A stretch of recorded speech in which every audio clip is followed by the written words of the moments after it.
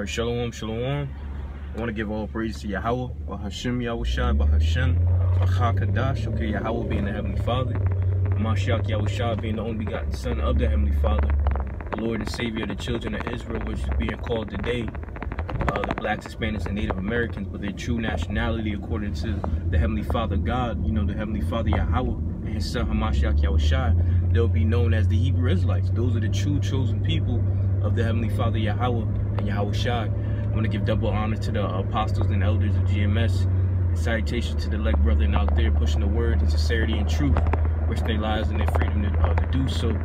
You know, right now I'm doing it in transit, so I don't have scriptures to pull right now, but Lord's will, after the editing, I'll post scriptures, okay?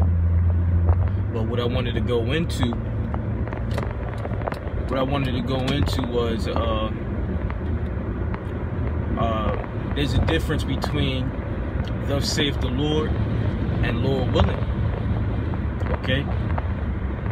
And one of the things I wanted to push between the major differences is that, you know, ones have to do with prophecy, and the other one has to do with moving in fear, okay? Because when you say Lord willing, that means that the future event that you may want to happen may not go according to your will, okay? Let's go according to the will of the Heavenly Father.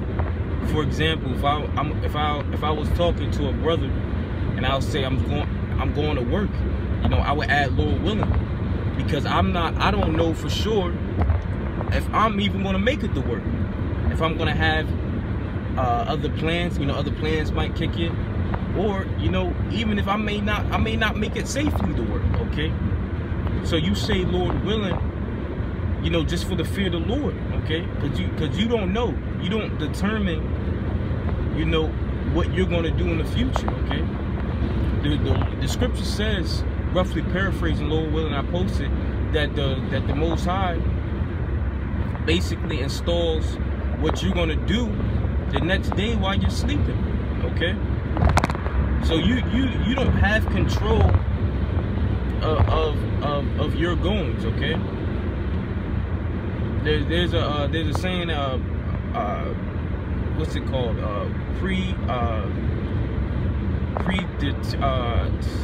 Basically predestination. That's the word I'm looking for. Predestination, okay? So the Lord plans out what you're going to do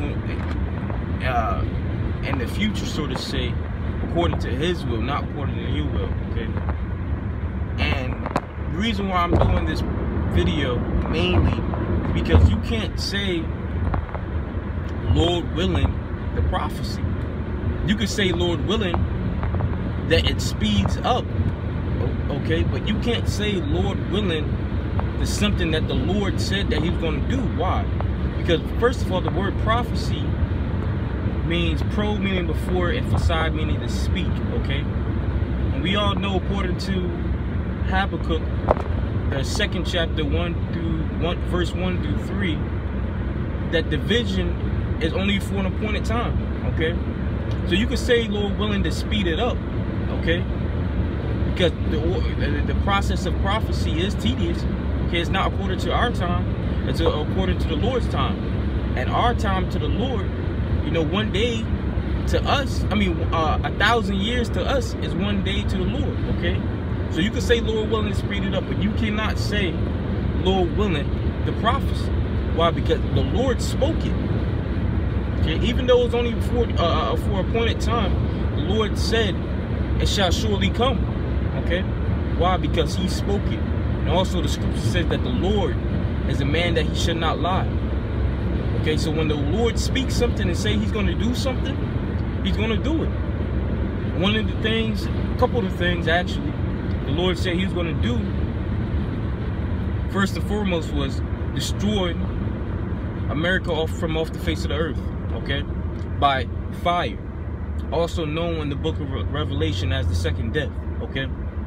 And the second death is going to be by fire. You know, the scriptures never told what type of fire, but we know as today, compare spiritual things with spiritual, and also in 2nd Esdras 9:1, measuring the time, we know that fire is thermonuclear fire, okay? by these various ICBM missiles, okay? We know that to be true. Another thing that we know to be true, because the Lord spoke it, that he was going to deliver his people, the blacks, Hispanics, and Native Americans, which their true nationality according to the Bible are the true Hebrew Israelites, okay? And one of the things the Lord said he was going to do was deliver us from this place, America, also known as the scriptures, Babylon the Great. You know, these are, and when the Lord says something, when the Lord is going to do something, it's a promise, okay? It's an oath, because the Lord said it. And he said, like I said before, he's a man that he shall not lie, okay? And all these prophecies you see are coming to pass, such as martial law, with the whole net neutrality, taking away the guns of the people, race wars. You see that brewing up, okay? You see that brewing up. And also, I can't forget this, the mark of the beast. The mark of the beast technology is here, okay? And it's been here for a while. They've been working on this since what? They said the late 80s, you know, late 80s going into the 90s. Okay, so it's always been here. It's always been here, but what you're seeing now is the manifestation of it, okay? And the Lord spoke this by his prophets thousands of years ago, okay? Thousands of years ago. And with the sayings, thus saith the Lord, you know, like I said before, and it was spoken by his prophets thousands of years ago, and you've seen it come to pass in these times now, known as the last days, because we are truly living in the last days. You know that there's a power, you know, there's a power out there, and it's just not what Esau tells you, because Esau, the so-called white man, their true nationality according to the Bible is Esau, Edom, the Edomites. What they will tell you in this society, that there is no God, okay? But it has to be a God because of his words, his saying, his promise, thus saith the Lord.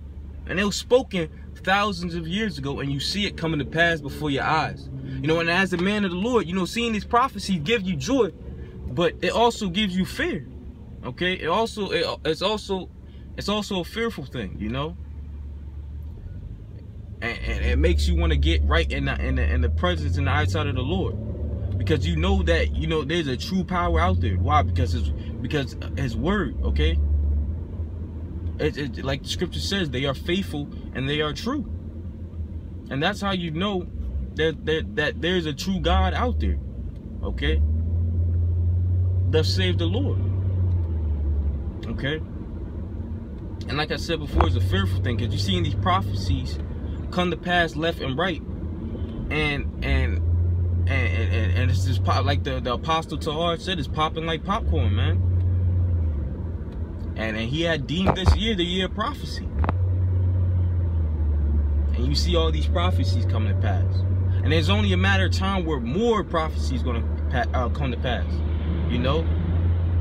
Any day now, World War III, which was also prophesied in the scriptures according to Ezekiel, the 38th chapter, and various other chapters and books in the Bible, that it was going to be a major war. Isaiah 9:5 says that it wasn't going to be a war with swords and the clashings of metal. It was going to be a war, it said this war shall be fought with fire, roughly paraphrasing, with burning, okay?